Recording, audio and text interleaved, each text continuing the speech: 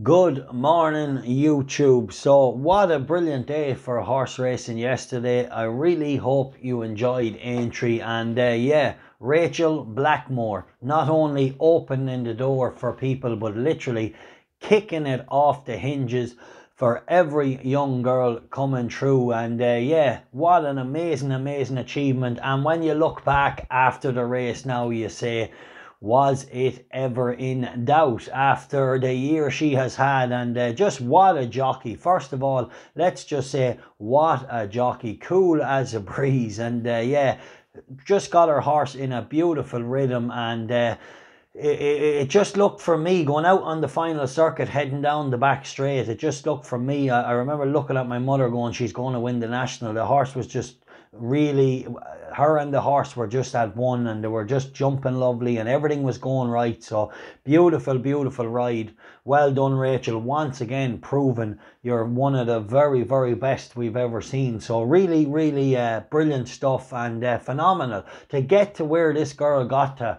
Like it's Mount Everest stuffed 10 times in a day. That's what it is. So an unbelievable achievement to come from completely outside of the sport to coming in and dominate. But like I said on my Facebook, some people were born into racing. Rachael Blackmore was born to do it, and that is just the reality. What a lady as well. Really great interviews after it, and doesn't realise her own stardom. Beautiful to watch. So well done. And what a day's racing. The My Drago, very impressive as well. So the Skeltons will dream big there. Okay, moving on a little bit from racing for a second.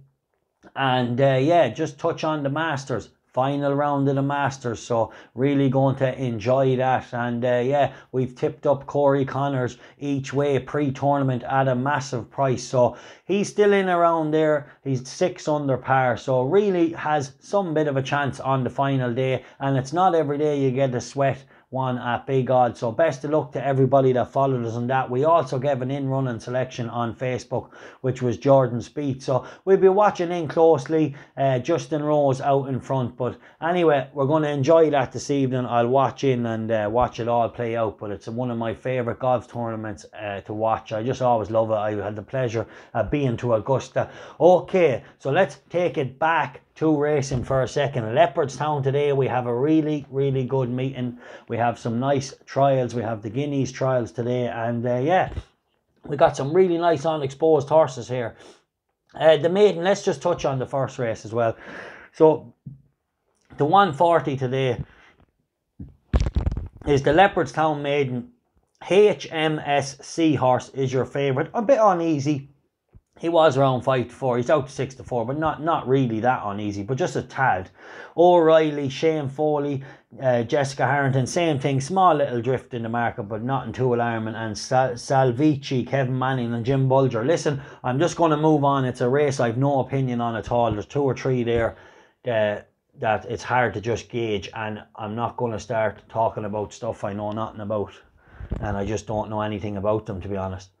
So in the next race, we have the Ballylynch stud, Red Rocks, 2,000 Guineas trial. What a year for Ballylynch. Make believe, really making a name for himself. And yeah, absolutely unbelievable. So make believe, looking like one of the top sires around at the minute. Very good. So let's just touch on Adrian McGuinness and Ronnie Whelan. A Case of You. Little bit of money for this. 4s clipped into 3s. Absolutely strong in the margin. Is Ado McGuinness the best trainer in the world right now?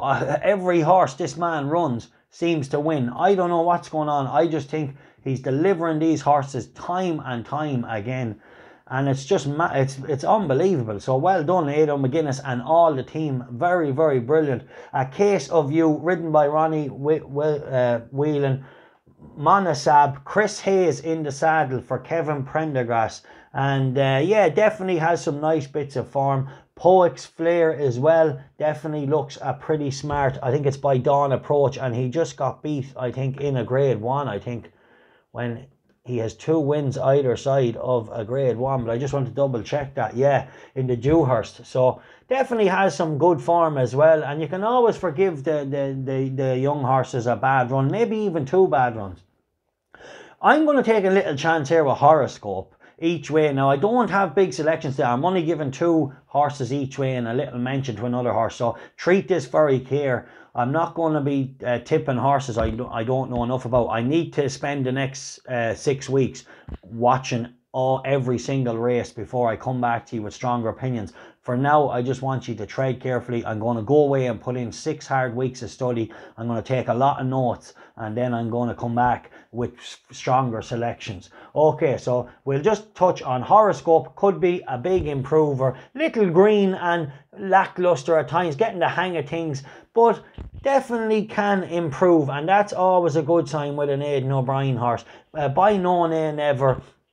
And I just think it's been slowly getting the hang of things, and it's a good each way price, 5 to 1. I think for a horse that could improve to be good enough. So I like Horoscope each way, just as an improver with some upside. And Ryan Moore and Aidan O'Brien, you can't go too wrong in these barrier trials, because they normally have a good selection to put forward, and they'll put forward the one they think is the most ready at the time. So they must think this is the guy that's ready enough. So moving on then to the Ballylynch stud, Priory Bell, 1,000 guineas trial, Group 3. So let's talk about Shale. Okay, Shale, Ryan Moore gets off a couple of Aidens here to ride Donnacha's charge. Shale has rock solid form already, and definitely has the form in the book. And being by Galileo, you can expect to improve this season again. Already a Group 1 winner.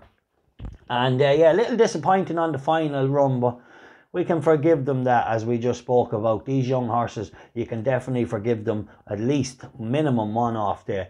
So Lockley and Shane Foley and Jessica Harrington definitely was impressive the last day. Where's the ceiling with the ability? It's hard to know. So I'm going to give a little each way selection. Yes, the favourite Shale has probably rock solid form, but these races tend to throw up a lot of improvers, and you just never know which horse is going to improve past the other. So I'm going to take a little chance here on the Jessica Harrington trained Lockley, and each way, same thing, around 5 to 1 from a good draw in stall 1 to put up a good show. Very impressive winner the last time. Let's just touch on a few others. Shane Cross, very talented rider, my generation for Joseph O'Brien. Empress Josephine, Shamie Heffernan for Aidan O'Brien, Joan of Arc, Wayne Lorden for Aidan O'Brien, and Mehana. Chris Hayes for Kevin Prendergast was an impressive winner on debut. Okay, so 12 to 1, and we have a couple of others there. Let's just rattle them off. Sizey Jet, Safi's Pride, Hazel, Messidor, More Beautiful, Sense of Style, Amber Kite, Alagar, Kepper of Time. So for me, I'll just take a little chance. Lockley in each way after an impressive win on her final run of her 2-year-old campaign. From a good draw can maybe improve a bit this year. And then I'm going to move on to the 3:15 race, the Leopardstown Members Handicap Hurdle. And yeah, really, really trappy affair. And like always, I haven't got enough study, so I'm not going to be bullshitting anybody, and I'm not going to let on I know enough about the horses, because I don't. So I'm going to move on swiftly past this race. I have no opinion as of now. And then we have the Memorial Ballysack Stakes and a Group 3 race. Now, we have a couple of interesting ones here. You have the Lochderg, Aidan O'Brien, Seamus Heffernan around 13 to 2. You have Tyapan, Dusty Foley, Jessica Harrington, Isle of Shark. So a lot of these horses already showed good form. A lot of them winning on their debuts. But I have to go with the favourite here. I just think Aidan O'Brien, it's a Galileo horse, and he was a very impressive winner in Leopardstown before, and I just think that his form then in the Group 1 was very good as well. Like, he wasn't beaten that far when he went to France.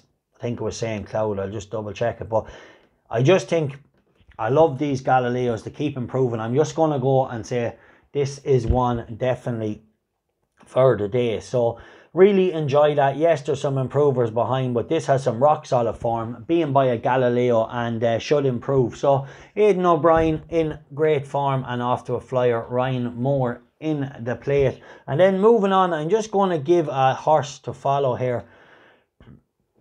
Maybe if not today, first run in a handicap, maybe if not today, but a little bit later in the season for sure. But Chicago Bear definitely has a lot of upside off a mark of 83, and could be a real improver this year. And yeah, I just think definitely want to keep a close eye on, and it's a son of the great Sayuni, so really, really interesting. So I'm going to leave it there with the coverage of the racing. Like I say, treat all them selections with care. I really need to put in 6 or 8 weeks study into the racing, and that's what I plan on doing.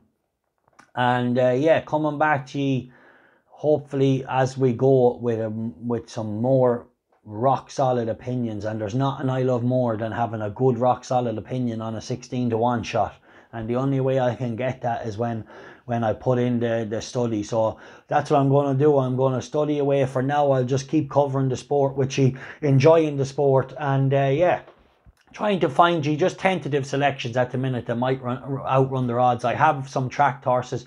They won't be coming out anytime soon, but I like a couple of a couple of flat horses that is in it, and I'm really looking forward to waiting for them to come as well. So anyway, listen, this is Mad Murrigan. This is my YouTube channel for all sports coverage. Come follow me here, and yeah, we'll enjoy our sports. We'll talk about, you know, we'll cover the sport truly and hopefully with a little bit of tongue-in-cheek to it. But I really enjoyed the Grand National meeting yesterday. Going to enjoy the Masters this evening. And what a win for Leeds United yesterday. 10 men against the greats, Man City, and we pulled it off. Dallas, absolutely, what a day, running in to snatch a victory for us. Unbelievable. So listen, we're just brilliant, and Leeds are just a threat for any team moving forward. It is unbelievable. They're going to these big clubs. There's none of this sit back shit. There's none of this see what happens, try and defend. It's just